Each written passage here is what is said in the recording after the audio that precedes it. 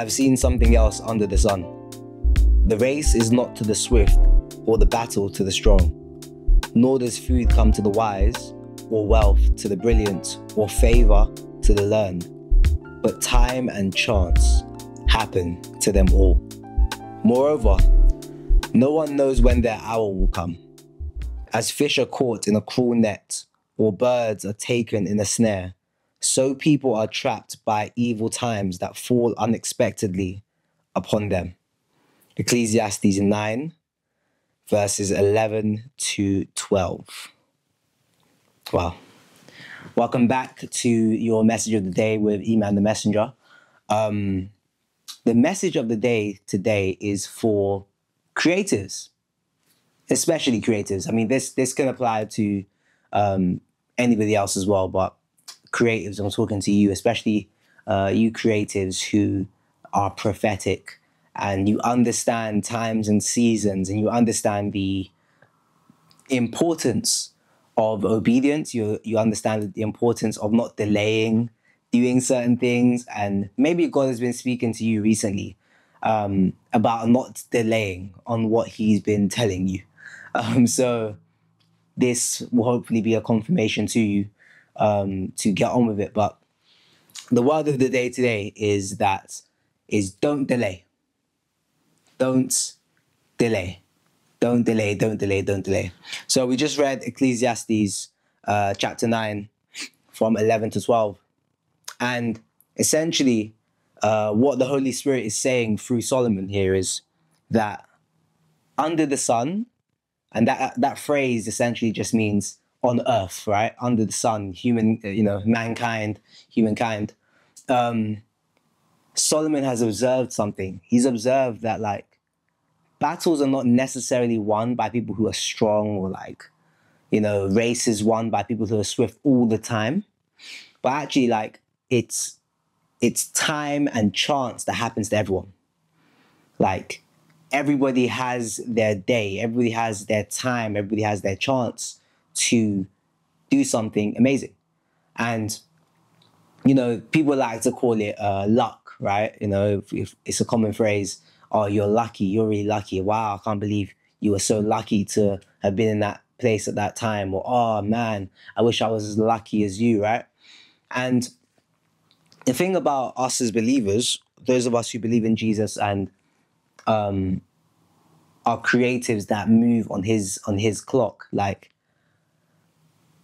for God, nothing is time and chance to God. It can be random to us, but it's not to God. God has a schedule. God knows the times and the seasons. God knows what affects this and that this affects this and that this affects that. God knows the chain reaction of everything. And so how does this relate to us as creatives? Sometimes God will give us an idea, right? He'll give us a creative idea. He'll give us something that we're supposed to do in a set period of time. And sometimes it doesn't look like doing that thing at that time is the best thing to do. Maybe because we're looking by sight, right? We're not looking by faith. And so with our eyesight, we see in front of us that this isn't really the season to be doing that. I don't see the demand for that. Yes, thank you, Lord, you give me this idea, but I don't see the urgency to do that right now. Maybe because we're already doing something else, right? Maybe because we're already juggling somebody else's thing or our own thing or whatever it is. And we're like, I don't really have the time or the space or the conviction, right, to implement this thing right now. But, the Holy Spirit keeps on nudging us and nudging us. The reason for that is because God is a God of times and seasons, as I said. He sees ahead of things. He sees things that we don't see. And so it's the same thing. If you look at Noah, right? We look at Noah in the word. Noah had never, ever, ever seen rain before, ever. Because there hadn't been rain on earth for, oh gosh, I think it's 400 years. You guys can check in your Bibles, but there hadn't been rain in Noah's lifetime. So from the time Noah was born till the time that God gave him the instruction to build the ark, there was no rain. But God told him, hey, I'm going to flood the earth, like build an ark. Now, Noah could have been like, that doesn't really make sense because according to my eyesight, there's no rain. I don't see any rain. I don't see any clouds forming. I don't see any rain coming to the earth, right? Like, I don't think that that's going to happen. And so he could have delayed building the ark. And if he did delay building the ark, right, and he built the ark, maybe he started building the ark a month later or 2 years later, right, he might have not had enough time to build the ark to the specifications and the measurements and just the grandiose that God had for him to build. And if he didn't, then he would have been caught up in the flood, and his family would have been also caught up in the flood as well. And a kind of new era of humanity wouldn't have continued through Noah. So what does this mean for us? It means that whatever idea that God has given you, and you know it's like he's making it clear that it's time sensitive, but you may not think it's time sensitive, just obey. Like really, really obey, because you don't know what is coming next. You don't know what God is preparing you to do or preparing you to be a part of, you know. I'll give a personal testimony. I remember during lockdown, or just before lockdown, God was telling me to consistently do poetry videos online, you know, just like nearly every day, like consistently put them out. And during this time, there weren't many people doing that, you know. There weren't many people doing that. It didn't really look like something that was going to yield any sort of fruit, right, for my life. And I just obeyed. I did it. Thank God for the lockdown, because I had the free time, right, to do it.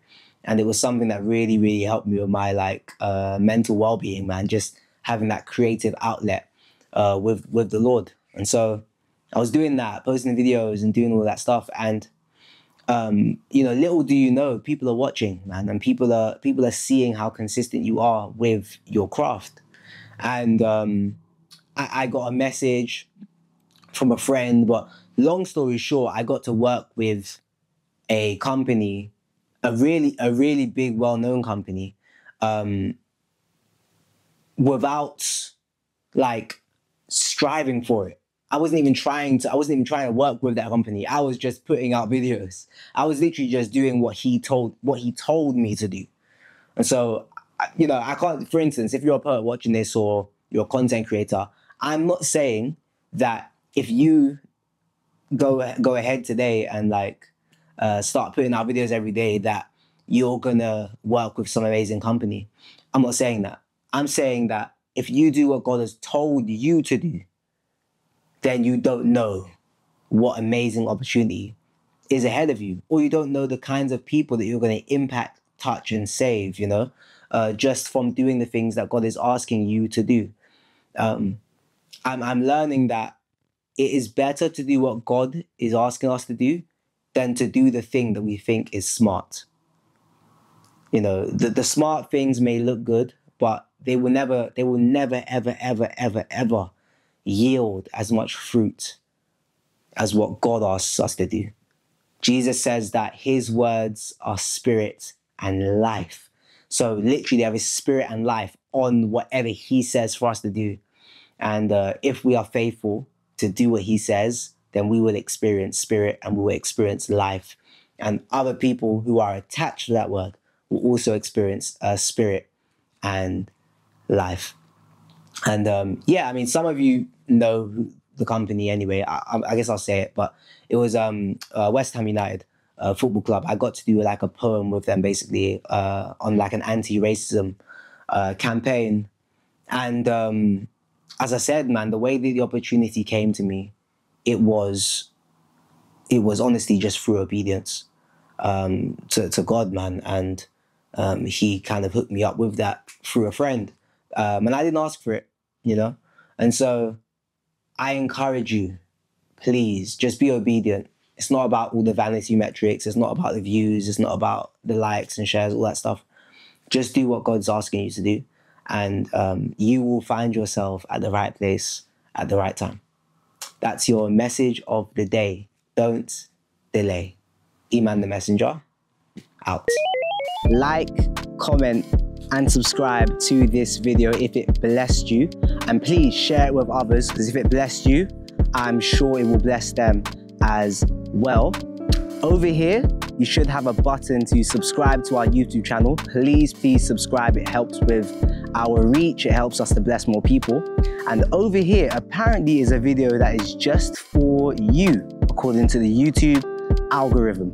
I don't know. Click the video and let me know in the comments if the video is just for you.